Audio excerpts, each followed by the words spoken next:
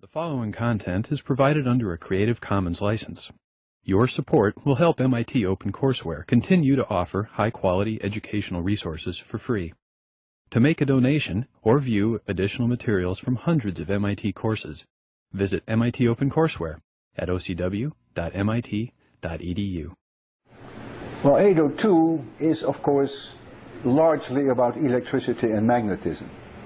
And at the heart of electricity and magnetism are the famous four equations. We call them the Maxwell's equations. It's quite a difficult course for students. And I go out of my way to also introduce many phenomena that they see around them and make those phenomena connect with electricity and magnetism. For instance, lightning. I do an electrocardiogram in class. I discuss metal detectors.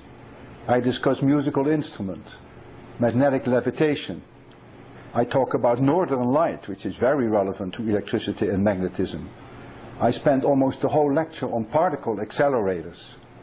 I tell them why the sunsets are red and why the skies are blue. I talk about rainbows, about halos, about glories. I talk about color perception. And since I do Doppler effect, I also talk about Big Bang cosmology.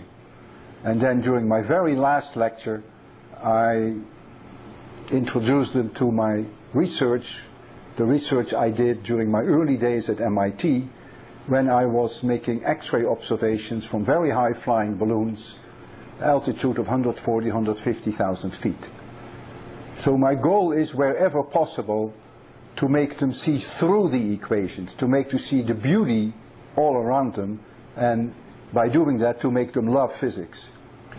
Well, the 802 course is the second course in physics. It's mandatory.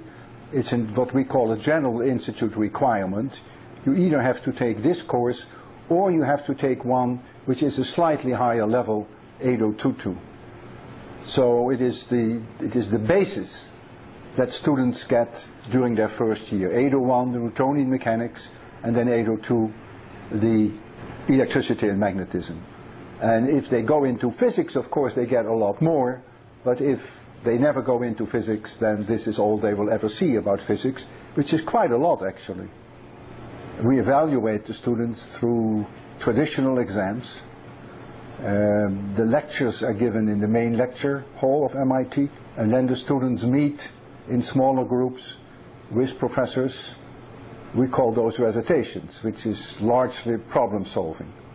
There are many events in this course. Every lecture is an event, and the students who have taken me will tell you that indeed going to my lectures is an event. I'm not a very traditional lecturer, so therefore I would really like to think that each lecture is an event. We do have a contest which is very, very popular. We hand to the students a piece of wood, some copper wire, a few paper clips, and 2 magnets, and the goal is to make an electric motor. And they get course credit depending upon how fast their motor is going. And this is really a real happening. It's an incredible event, and some of the motors are extraordinary in their design. If you and I would try to build a motor, you'll be lucky if your motor rotates 400 revolutions per minute. But let me tell you, some students go to the 5,000 revolutions per minute mark. It's really quite amazing, and they spend so much time on that. It's a wonderful event. It's really a happening. Well, my message to all educators is, what counts is not what you cover, but what counts is what you uncover, and this is often forgotten.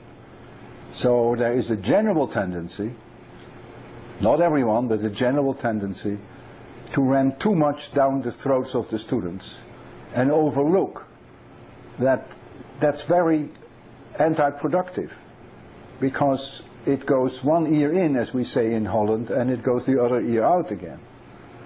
So what you cover is not what matters, but what you uncover is what matters. And if you can somehow do it so that there are parts of the course that they will remember for the rest of their lives, that's even more important. If a student has come to my lectures on rainbows and halos and glories, for the rest of their lives, rainbows will never be the same. And they will always think of me when they see a rainbow. And in fact, sometimes 20 or 30 years after a lecture, they send me still pictures. And they say, Professor Lewin, I saw a rainbow, and I thought of you, and here's a picture. And the interesting thing is, they sometimes send me a picture which is not even a rainbow, which is a glory, but that doesn't matter. What it shows is that I have succeeded in making them love physics, and that's my goal. And that should be the goal of every educator, to make them love physics.